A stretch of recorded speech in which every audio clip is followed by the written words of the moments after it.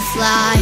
Just grab my hand from him, send with me tonight. Run away. Hey guys, welcome back with me in another YouTube video. So today I'm gonna be sharing you guys some of the really good places in Half Moon Bay. So if you ever go to Half Moon Bay or you're going, I hope I can help you. Some of the places I'm gonna be sharing with you guys are kind of outside Half Moon Bay, but it's close. Anyways guys, I hope you enjoyed this video and let's get right into it. Alright guys, so right here we have the Pigeon Point Lighthouse. The view is amazing, as you guys can see on the video. It is a little bit outside of Half Moon Bay, but it's close. Anyways, this lighthouse was built in 1871. It is the tallest lighthouse on the west coast of California.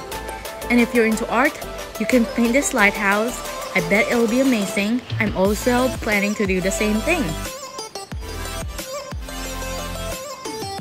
Anyways guys, since we went over the lighthouse already, why don't I recommend you guys some near places near the lighthouse? This next place I recommend is not just a single place. Let me tell you exactly what I'm talking about. So, what I mean to what I just said is just go straight to the Pescadero Road, and the view there is very amazing. Also, there are a lot of beautiful beaches there, like the Bean Hollow Beach, Pescadero Point Beach, Pomponio State Beach, and a lot more. So next we have the Pillar Point Harbor, or you can just call it Harbor for short. At this harbor, you can go to the beach, buy food, buy fish, or you can go shopping inside the stores. There are also a lot of good restaurants in here, like Barbara Fish Trap. Barbara Fish Trap is one of my favorite restaurants, and their fish and chips are the best. There's also Catch Joanne's and Sam's Chowder House. And if you're also looking for a hotel close to the beach, restaurant, shopping place, then you can go to the one near Harbor, named Oceano Hotel. So guys, I hope you're enjoying this video so far. Make sure to subscribe, like this video, and turn on the post notification bell to get updated every time I post a new video. Alright guys, so up next we have the Poplar Beach. Poplar Beach is one of the best beaches in Half Moon Bay. And if you guys have dogs, then you can bring them here because this is a dog-friendly beach. And the view is so amazing, as you guys can see on the video. Alright guys, so next we have the Surfers Beach. It is actually one of my favorite beaches because it allows dogs to go on the beach. You can also watch the beautiful sunset here and get your feet wet on the water.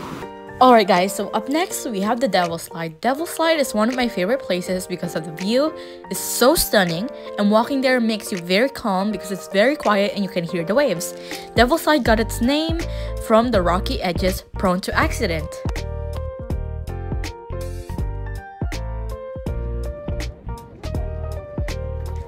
Alright, so this next place is probably the best place to hike. You can take your dogs because dogs are also allowed on this mountain, the Montera Mountain.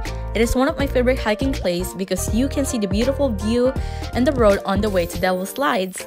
And on the top of the mountain, let me tell you, it's beautiful. I also did a video about this, so if you still haven't watched that, please watch it after. I promise you'll enjoy it.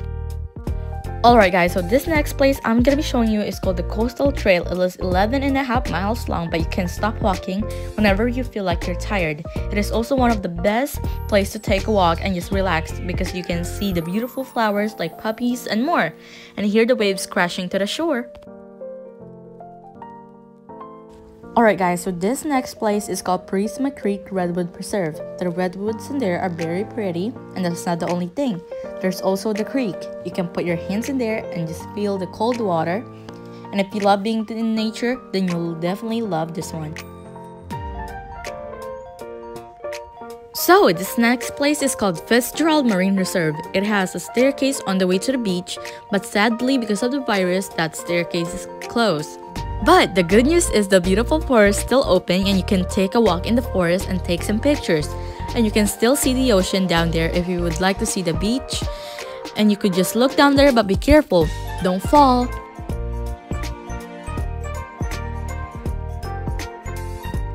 Okay guys, so if you like to eat or just go shopping, I really recommend you guys going to Main Street. Main Street is where you can find restaurants, clothes, and other fun things to do. But please, when you are crossing the streets, just don't go in the middle of the road and cause traffic and a big headache to the drivers, and actually use the crosswalk. Thank you.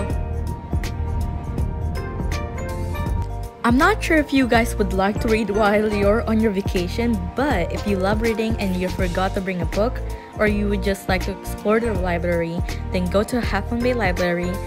But right now it's closed, but you can also do a curbside pickup. Anyways guys, thank you so much for watching this video until the end. I hope you guys enjoyed it.